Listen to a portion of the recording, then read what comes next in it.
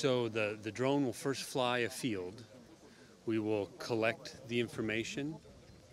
Спершу дрон облітає поле або ту площадку, на якій працює, для того, щоб зібрати дані. From the information, we'll print the map for the demining team. Після цього ці дані обробляються, та ми отримуємо карту з мінного поля. And then they'll be able to go much faster or more efficient to the areas that where their mines at versus where there are no mines. І потім команда з розмінуванням уже гораздо швидше працювати у цьому полі. And when we first start, it'll be a little slower, but the more data, the faster we will be able to provide this information. Спочатку цей процес буде трішки повільний, але з часом, коли вже набереться більше даних та інформації, це буде швидше та й швидше. So 1 hectare with the 2 drones they saw today would take 1 hour.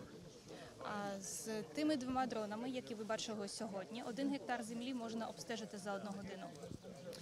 And then it will take 1 to 2 days now to get all that data and provide the map.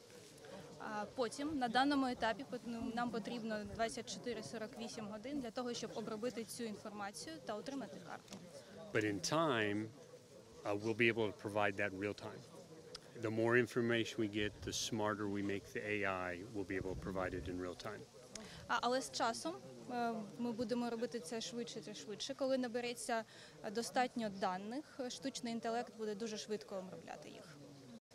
So, again, it's the same thing. The more data we will get, the better we will be able to provide the accuracy. At first, it'll be 50% better than what we have now.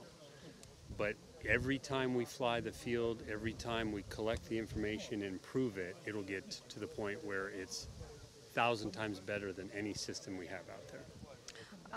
З часом це теж буде поліпшуватись. На даному етапі, коли ми починаємо тестуємо, близько 50%, але дуже швидко дані стануть дуже точними. So the combination of the 2 sensors will show us an anomaly. It'll also show us eventually the depth as we bring in some of the other sensors, the earth penetrating sensor.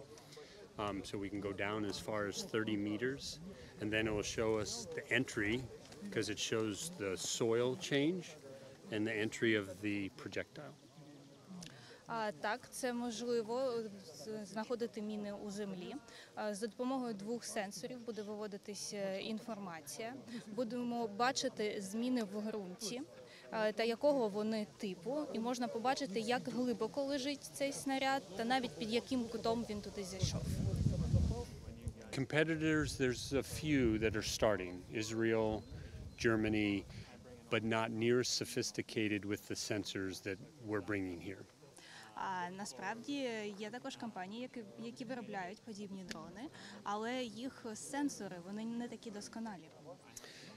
And the reason why this is so exciting, as an old soldier who used to have to go and poke and probe to find a mine, which would take hours, this is going to reduce that time to find these.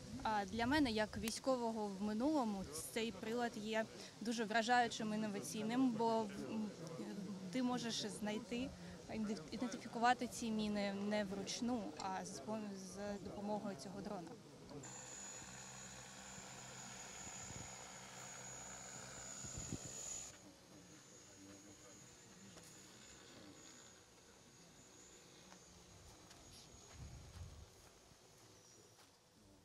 Ми розглядаємо питання включення в штат цих підрозділів аеророзвідки. Єдине питання на сьогодні тих рішень, які би повністю вирішували наше завдання в частині виявлення вибухонебезпечних предметів, в Україні немає. Все це іноземні компанії, і більшості з них це такі прототипи. Тобто це обладнання, яке ще не пройшло тестування в режимах реального часу. Тому рішення цікаве. Рішення, в принципі, там, з технічної точки зору може мати право на життя і може бути використане.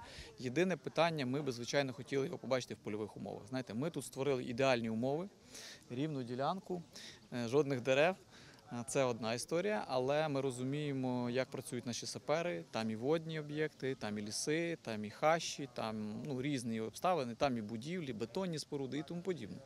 Тому, звичайно, після цього ми будемо спілкуватися з компанією, наприклад, щодо того, щоб провести такі тестування в справжніх бойових, як то кажуть, умовах з нашими підрозділами. Тоді можна буде дати висновок, насправді, наскільки ефективна така аеророзвідка.